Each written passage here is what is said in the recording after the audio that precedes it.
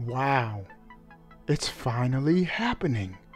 Oh, we have most ever! Reggie Fils-Aimé! Obi-Wan plays. Yes, right. What's up? All right. Obi-Wan plays.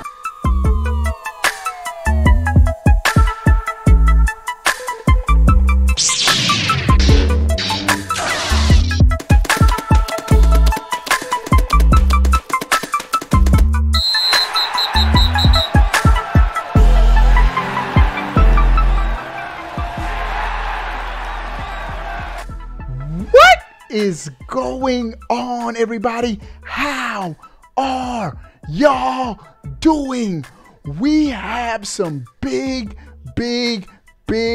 gaming news items in this video, but before we get started, you already know, give the video a big thumbs up, like, and if you're not subscribed, click subscribe. Let's get right to it. First, it looks like the Nintendo Switch next gen console is coming this fiscal year. Here is why the internet is in a buzz.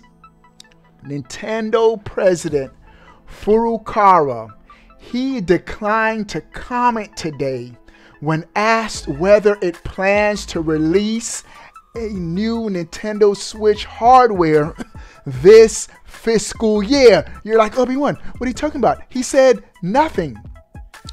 But 2 years ago, when Nintendo did not release Switch hardware, he clearly said there won't be any. Previously, at previous fiscal briefings, when they asked him, will Nintendo be releasing a hardware this fiscal year, he flat out said no. So the fact that this time he declined to comment has the whole internet buzzing. You know how they say silence is golden? That the fact that he said nothing said everything, because they can't say, yes, we have a more powerful Nintendo Switch coming before March, by the end of March. Then no one would buy their consoles for the holiday and for the rest of the year. They don't want to affect their sales. Now, this is all pointing to Zelda Breath of the Wild 2. Everyone is speculating that the new Nintendo Switch hardware will launch in conjunction with the new Zelda game. Zelda, the first Nintendo Switch console, launched in 2017 with Zelda Breath of the Wild.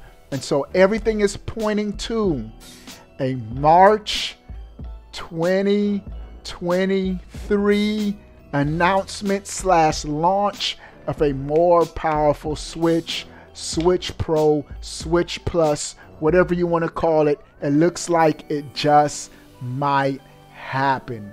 Speaking of things happening, wow!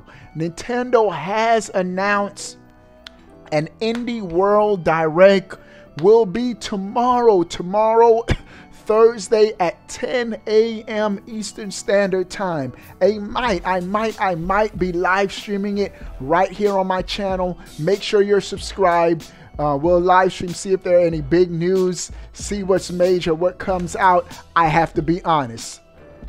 Part of me watches these indie directs because most of these indie games are multi-plat. I usually buy them now on my PS5 so I could get trophies for them. The Cuphead DLC, definitely at the top of my list as far as indie games are concerned, and I will be getting that on my PS5. I platinum Cuphead on my PlayStation, and so can't wait to see what announced. This game looks so epic, bro. So hyped for the new Cuphead game.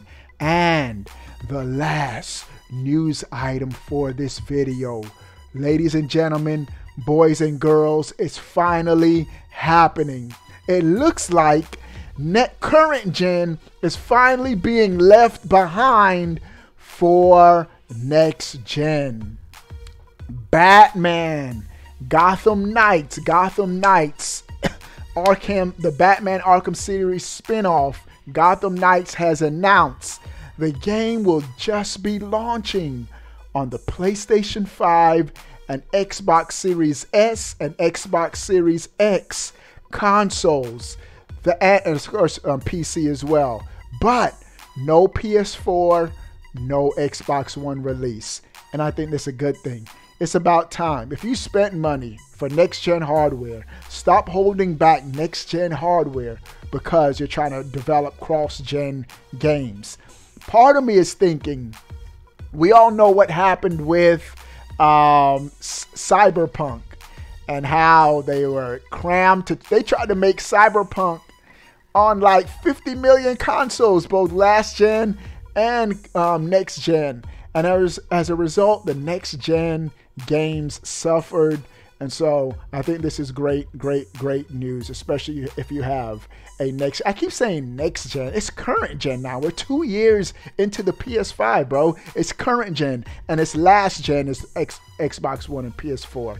It's about time they make games for this current generation. All right, dudes, those are all of the epic news items for this video. What do you guys think about everything we discussed? Sound off in the comment section below. I want to know. But before you go, bro, click that subscribe button. Stay up to date. All things gaming, bruh. We out. Deuces.